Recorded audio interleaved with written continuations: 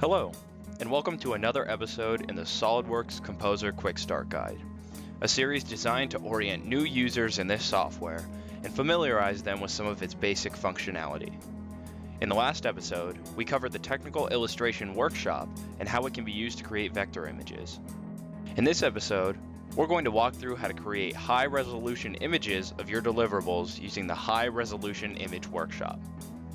Let's get started. To access the workshop, go to the Workshops tab and select the High Resolution Image button under the Publishing section. This will open a menu on the right side of your screen. Just like in the Technical Illustration Workshop, there is a Detail View checkbox in the High Resolution Image Workshop. Selecting it brings up a window within the viewport that you can move and resize. I'll put it over the wheel of the tracker. Clicking Create will save the selection as a 2D image within the viewport, while clicking Save As exports the selection. When the Detail View button is unchecked, the Create button becomes Preview, and the images created will be of all contents in the viewport. There are more settings that determine the details of how your image is created. The High Resolution checkbox improves the quality of your image at the cost of a larger file size. The anti-aliasing and alpha channel boxes concern the smoothness of the edges and the coloring of the image respectively. Under the High Resolution tab, there are even more options. You can remove the ground, make the background white, or adjust image quality. Quality can be selected using a slider or maximized for a specified file size.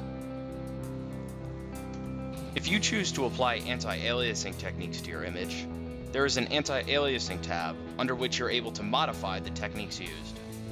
There are both multi-sample and jittering options, and sliders that you can use to modify the radius and number of passes used.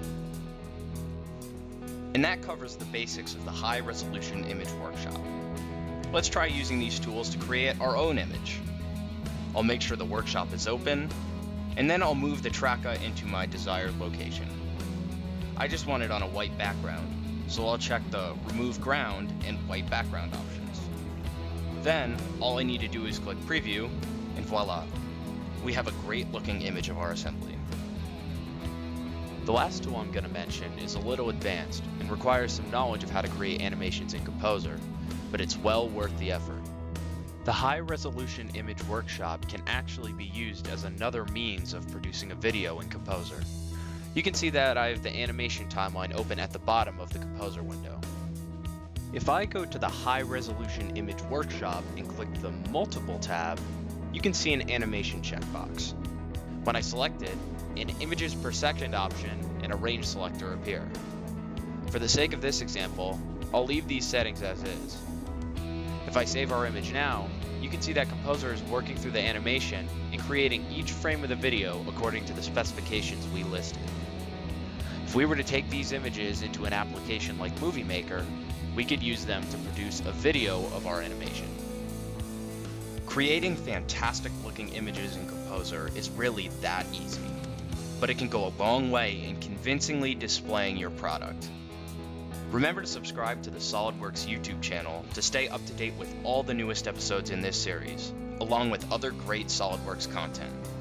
The forums and the blog, linked in the description below, are other great resources with lots of Composer material worth checking out.